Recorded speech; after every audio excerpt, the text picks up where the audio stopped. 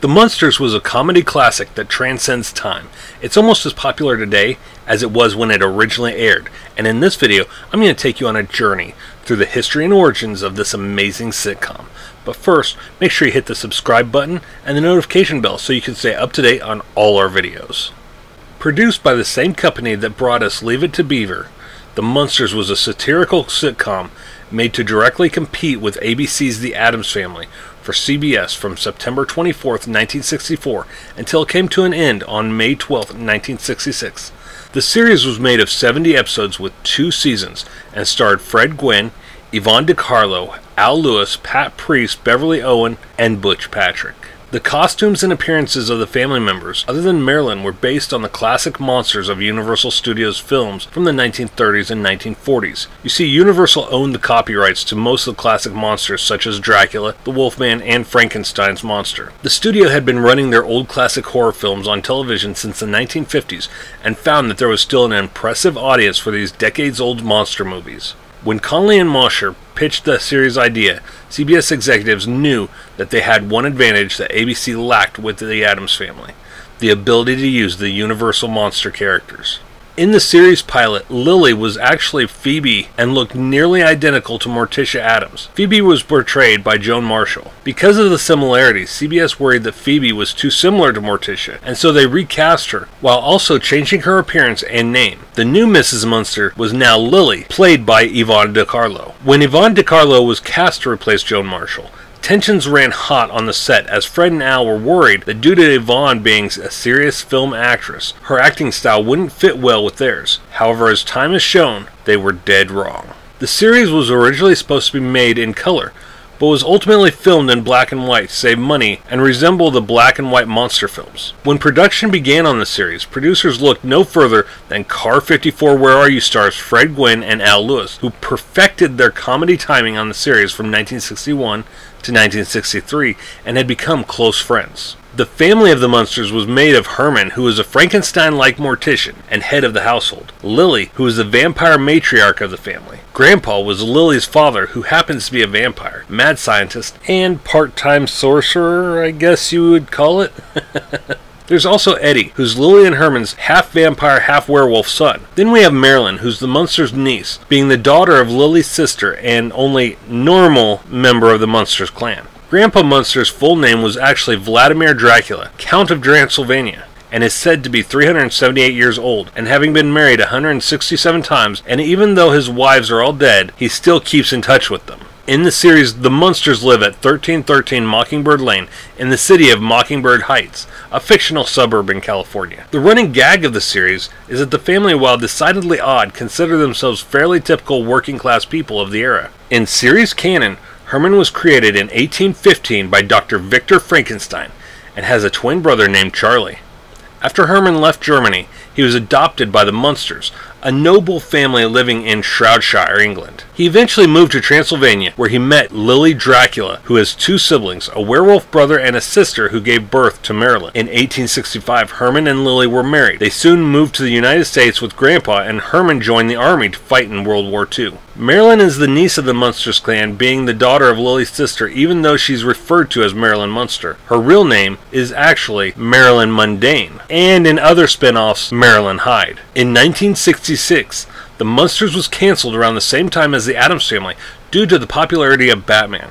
However, they did end on a high note with the made-for-TV movie Munster Go Home. In the film, the Munsters go to England to claim Munster Hall after the death of an old relative. The film starred the original black and white series cast, with the exception of Pat Priest, who was replaced by Universal Pictures by its teenage contract player Debbie Watson. Priest commented in the A&E biography documentary produced on the Munsters that she was devastated at the producer's decision not to include the then 29-year-old actress. The film gave the fans a chance to see the Munsters in color during their original 1960s era run, for the first and only time. The film also featured the famous Dragula, souped-up dragster hot rod Munsters car, which is where Rob Zombie came up with the idea for his hit song of the same name. However, the car used in the Dragula music video was not in fact the Dragula, but instead the Munsters coach. As of 2012, this film has only been released on DVD in the USA. Over time, the Munsters found lasting success in reruns through syndication.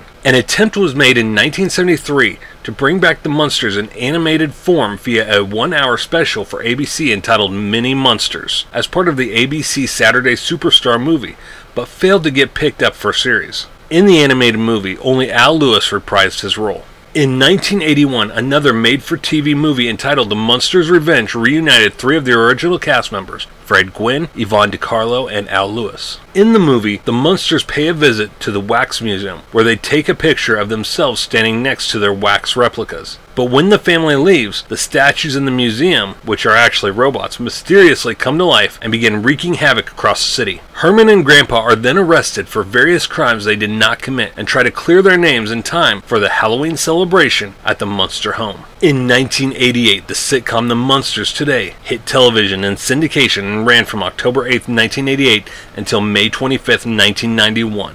It starred John Shook as Herman, Lee Merriweather as Lily, Jason Marsden as Eddie, Hilary Van Dyke as Marilyn, and Howard Morton as Grandpa. In 1995, the Munsters were recast for a new made-for-TV film which Fox would air on Halloween night entitled Here Come the Munsters. The movie starred Edward Herman as Herman Munster, Veronica Hamill as Lily, Robert Morse as Grandpa, Christine Taylor as Marilyn, and Matthew Battucci as Eddie. It also paid homage to the original series by including a cameo of the 4 remaining original Munsters actors during a restaurant scene. Sadly, Fred Gwynne passed away just 2 years earlier from complications due to pancreatic cancer, 8 days short of his 67th birthday.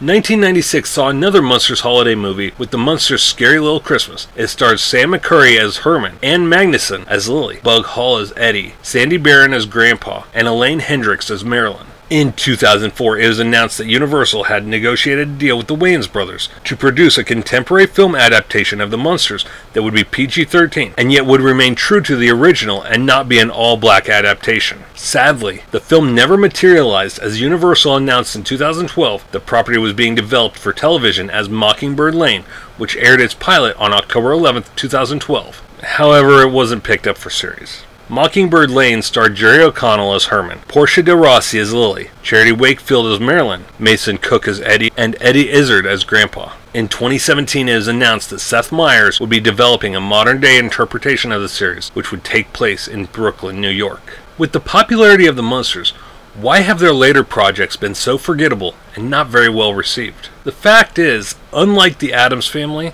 the Munsters aren't just the characters, but the actors as well. When it came to the Addams Family, each generation had their own specific Addams Family. But when it came to the Munsters, the actors were so beloved that no one else could fill their shoes. When we think of Herman and Grandpa, we picture Fred and Al. That's just the way it is. However, one person came incredibly close to filling Al Lewis's shoes in the Gremlins 2 The New Batch movie when Robert Prosky was cast as Grandpa Fred. As he looked and sounded so much like Al Lewis, it was mesmerizing. So this got me thinking, if we could have a Munster series today that was true to the original, who should we cast? For Herman, we would need someone who's got great comedic timing and isn't afraid to be silly and childish. We also need someone who's tall. Fred Gwynne was 6'5" at the time he played Herman Munster, so we need someone pretty close in height, so his platforms don't have to be huge. For this role, I chose Nathan Fillion. Standing in at 6'2", Fillion has proven his comedic and acting chops with roles in Castle, The Rookie, Firefly, and Robot Chicken. I think he'd be the perfect modern Herman. For the role of Lily, we need someone who won't look out of place in gothic dresses and makeup. We also need someone who can be loving, but also command a room and feels like a matriarch. She also needs to be attractive. For this role, I chose Modern Family's Julie Bowen. In a perfect world, I would give Grandpa a sex change as a character, and make it Grandma. Simply because there's one person I think would be perfect to fill Al Lewis's shoes, but it's a she, and that would be Betty White. However, no matter how much we love Betty White, we can't change characters like that and stay true to the original. For this reason, and if he'd actually do a television role, I would choose Bill Murray as Grandpa. There's just no one else who could fill the role unless we turn Grandpa into Grandma. Ricky Gervais might be able to pull it off, but ultimately I feel his style of humor would be too dark for the series. As for Eddie, I feel there's really only one choice, August Maturo. Then there's Marilyn. We need a girl next door type that can be funny, but with more of a low-key comedy style. For this role, I'd choose Sonia Nicole Bringas to round it out. If you enjoyed that video, make sure you hit the subscribe button right there so you stay up to date on all things geek culture. Also, go ahead and check out one of these two playlists on the side for more videos just like the one you just watched. I'm Shannon for Comic TV, the only place on YouTube where all geek culture collides. Take care, geeks.